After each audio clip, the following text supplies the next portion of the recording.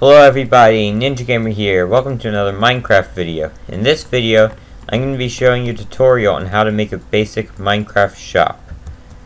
Now, basically, if you have a server, you want to make a shop using the scoreboard. Right now, I'll show you buying and then I'll show you selling. If I try to buy a melon, it says insufficient funds. If I do real quick, if I add scoreboard, players set Ninja Gamer balance 5,000. Okay, now I can buy all the melons I want until I reach back to insufficient funds. And then if I had a stack of melons, I could sell it. But if I don't have a stack, I don't sell it and I don't gain money. So I have to have melons when I right click it. So basically, to create this, first what you need to do is you need to download something called Autumn's Sign Generator. This allows you to add simple texts and stuff. Now what you want to do for the first part, for the insufficient funds text, you need another website called Minecraft.json, which allows you to type in a text. You can edit it and add all of these here, and then you can copy this and paste it into here, except you want to put that it tells all players the nearest player whose score, and there's an underscore right there. This highlighted area, there's an underscore. So you have their score balance equals 299. That means that if it's under 300, then it will give them the insufficient funds text. This next one tells you to give them the melon if their score balance minimum is 300, which means they have to have 300 or more. And then melon 0 and then 64. And then this third one is to take away their scores. Scoreboard players remove @player, which is nearest player, score and an underscore here, balance, there's an underscore, minimum equals 300 again, and then balance 300. So this is just identifying who the player is, and then this is the actual thing it's doing. And the fourth line can just be blank. So what you want to do is you want to copy this and paste it into a command block. Now this isn't going to work unless you put a sign in the location. Actually, before you do that, you also, oh wait, never mind, I already did that. You want to make sure that you put 1 here, just so that way the coordinates will go right above the command block. You can change it if you know the coordinates. Just press F3. It tells you what block you're looking at, the coordinates of it, and you can use that to, and then once you finish with the command block, press this, and when I click here, it takes my money and didn't give me a melon. There we are. Now it gives me 64 melons, and it lowers my score. Okay, so you do not want the 0 in front of here, just put melon 64. For other blocks to get their codes, what you want to do is, I think it's, first you hit F3Q, oh wait, that was F5. F3Q just tells you all these. So, the advanced tooltips are F3H, which means that, I already had them shown, you see what it's called for command blocks. And because this is stone 0, and then there's a stone 1, 4, 3, 5, and basically that's when you have to add an extra number before you put the number of items. But if it doesn't have one, then you leave it blank. Otherwise it's not going to work. So that's the basic buy shop. Now with the sell shop, it's a little more advanced. What you want to do is /scoreboard players, and then tag, and then you would do @player, and then add, and then you could do something like sell melon. It doesn't really matter what it is, as long as you need an individual one for each cell stroke, though. Because then, this command block over here, what it does is it tests for any player with the tag sell melon, so that way it doesn't affect other players. And then inventory ID Minecraft melon count equals 64. So that way you can change the number that they see, and then a letter B just after. To change the number, you would just simply change the number. That's all there is to it. And I will put the commands inside the description for you to copy. So basically, once it detects it, so let me actually enter the command. Now that command block there triggered to turn it off. I'm just going to break that for now.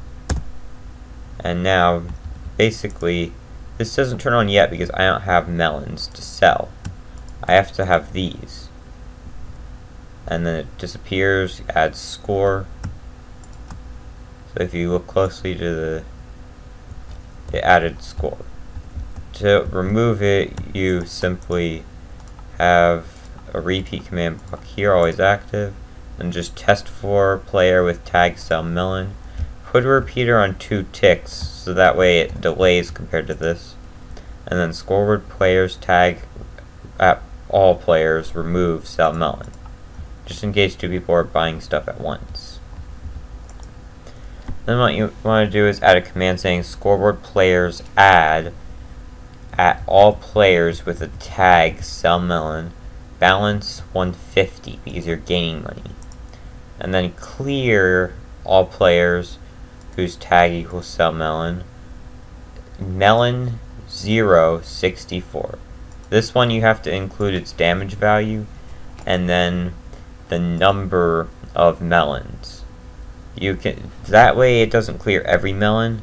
So if I had 2 melons, 2 stacks of melons, it would only clear 1 of them. And then I would have to enter the command again, and clicking the sign enters the command, basically. So if I click the sign, it'll enter this command. And you just put it on the autumn sign generator.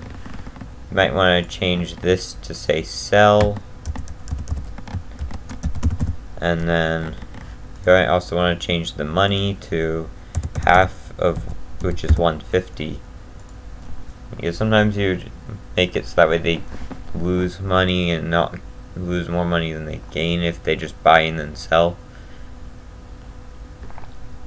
That's what most servers do, so. And then basically you would put in that command in just one of these. So this isn't needed. I can just remove click event, remove click event, remove click event, and just add one here, which is, what was it again? I'm just gonna do this so that way I can see as I'm writing. Scoreboard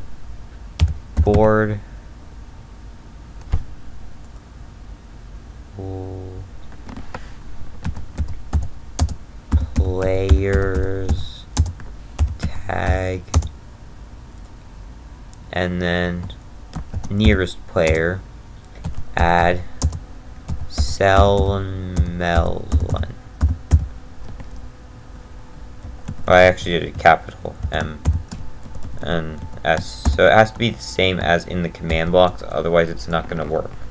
Same cases and everything. If it's not the same as it was in the command block, then, and to make sure that I separated these two because otherwise they would keep the tag if they didn't have a melon, and then the moment they put a stack in their inventory, it would automatically get sold even if they changed their mind. So that's why I separated this command block from sell melon one, because otherwise it would only activate if they already had a stack. This one's just always active to when they get the tag, it delays and then gets rid of the tag. And the delay, so that way these ones can trigger first, because they all depend on if you have the tag. Otherwise it would just give every player a melon even if they didn't try to buy one. It would take their melons and give them money. So, and then for the command you would just put this sign here, it doesn't matter what it says. And then you would have to copy this first. Copy. Control V is to paste. And then put a button, press the button, and sell melon.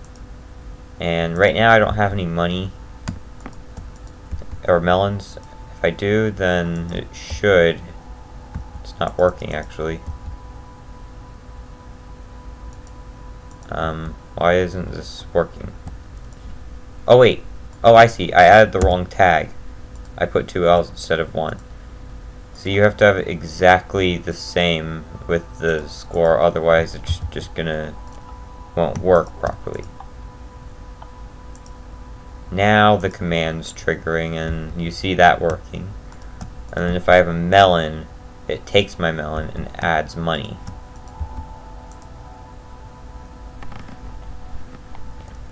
Okay, that's basically how the sell shop works. And you create multiple versions of these, change the tag for each individual item, and then I just have this command block here that brings back all the signs. It goes to the precise coordinates of the block. This one restores the ones for buying, which isn't as advanced. In the sell shop though, you had to detect the number of items, so you need more than 4 command space to get this. You needed like test for and stuff like that, so it had to be just set the scoreboard there and then. Okay guys, so now I'm going to show you how to add the scoreboard balance to the area command. So you just do /scoreboard objectives add, and then you put the name balance, and basically that's the name, and then don't want to hit tab. That just adds like a Minecraft item to it. You want to write dummy, and it already exists, so yeah. So anyways guys, that's going to be the end of this video. Hope you enjoyed, and I will see you all later. Bye!